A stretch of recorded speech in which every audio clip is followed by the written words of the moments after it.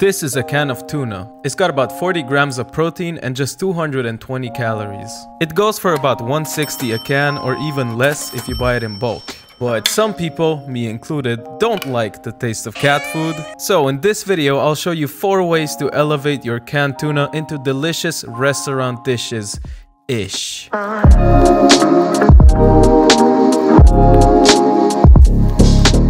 Hey guys, welcome to KWOOWK, and this first one is something I make for myself pretty frequently. It's a tuna burger. Listen, you take a bun and you put something in it with some sauce, chances are it'll be pretty good. Now canned tuna is very mushable, and I know that sounds weird, but it's perfect for a patty. We will drain a can of tuna and deposit it into a bowl. Then on top of it, I'll crack open a small can of beans, and I'm not even gonna drain it. I'm just gonna kinda put it on top.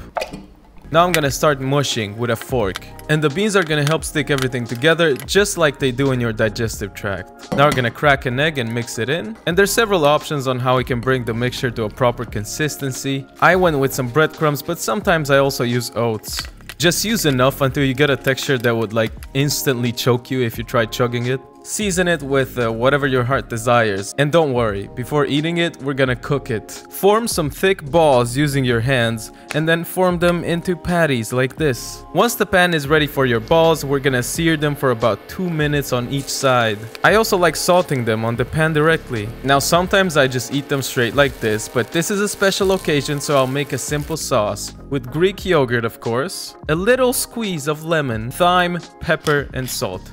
Mix it up and boom, you got a sauce. Now all that's left to do is to assemble this burger. And I was super lazy today, so I just cut straight through the middle of this bun. I sauced up both sides and gingerly placed my patty in the middle. Some more sauce on top, and this is a can of jalapenos. That works very well with just about anything. Some fresh rocket. And there you go, just fold it up and you got a delicious tuna burger. It's as easy as making a regular burger, which is fairly easy. Give it some love because it deserves it, and then eat it and enjoy it. Alright, this next one is perfect if you're looking for a quick, nutritious meal that can feed lots of people really fast. Or maybe just one really hungry person. This is spicy tuna fried rice. So let's prep our veggies. I got a scallion, a hot pepper, and a couple of cloves of garlic. I'm getting all of these cut up and ready for the pan because this is our flavor base. Oh, and hold on to the green onion leafy part because we're gonna need it later. Let's get cracking with 3 eggs in a bowl,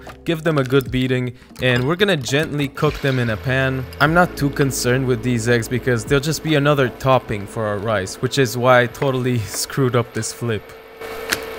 Get this roughly chopped, and now in the same pan we're gonna go in with our flavor boys. We're gonna get these boys to know each other before cracking open a fresh can of tuna, and this is tuna in olive oil. Go in with the tuna, mix all those flavors up, and now a very quick word on rice. You're gonna need leftover rice for this, but in case you didn't have any like me, you can buy this pre-cooked rice that is much drier, so it's really perfect for this dish. So just dump that rice in and mix it up. And now for our sauce, we'll mix some soy sauce, some fish sauce, some sugar, and rice vinegar. And then just transfer it into our main pan. Followed by, of course, our chopped up omelet. And watch these simple ingredients come together to form this wonderful fried rice. See, cooking isn't that hard, guys. Top it off with those green onions and some sesame seeds if you have them. It's not the prettiest thing, but it's packed with flavor, trust me. Look how happy it makes me. Now, an equally simple but fancier dish is this tuna pasta. I know it doesn't sound that great, but trust me guys, it's really something special. We'll start again by prepping our flavor base, which is yet again a hot pepper and some garlic, to which I had to apply some CPR before cutting. And very important, some fresh lemon zest. It works really well with the tuna.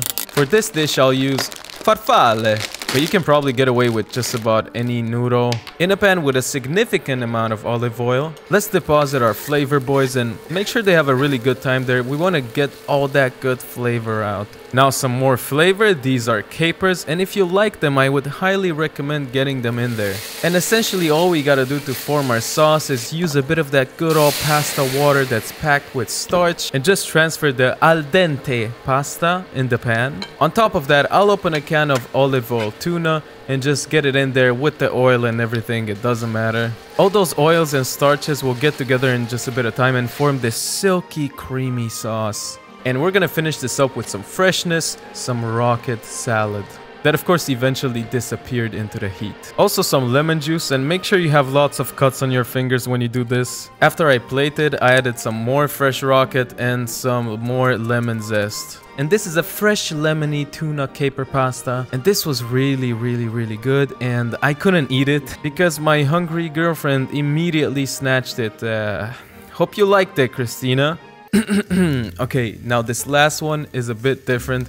And I gotta be honest with you guys, it was a fail. I always wanted to try those tuna mayo onigiris, so I decided to try to do them myself as a snack. And they were really good, but they definitely didn't look that great.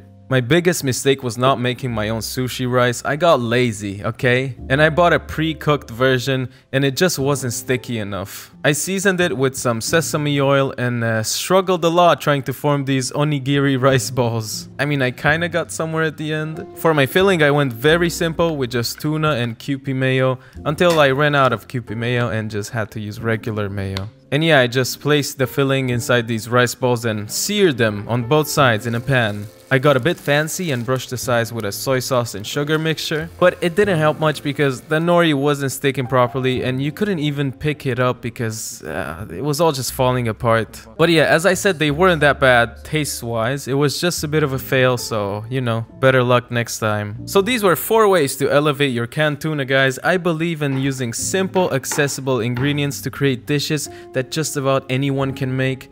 So this video was all about that.